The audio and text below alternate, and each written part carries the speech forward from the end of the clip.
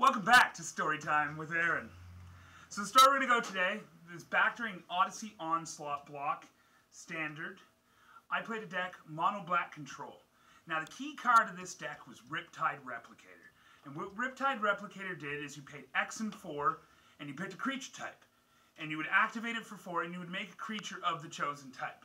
So Onslaught was the first set to really focus in on the whole creature type mechanic. So what they ended up doing for this was they printed a list on the Wizards website of every single creature type. Now this has changed. They've shrunken the list of creature types and made them all more quote-unquote normal. But back then, I cut out all the funny creature types. Stuff like Peacekeeper, and El Hajij, and Will of the Wisp, and Alibaba. And I put them all into a Betty Crocker icing jar that I took all the icing out of. And I wrote on the top of it, Jar of Doom. And whenever I would cast the Replicator, I would shake it up and pass the Jar of Doom to my opponent, and they would pick out a random creature type. And it's like, oh, today looks like I'm getting beat down by Lurgoyfs.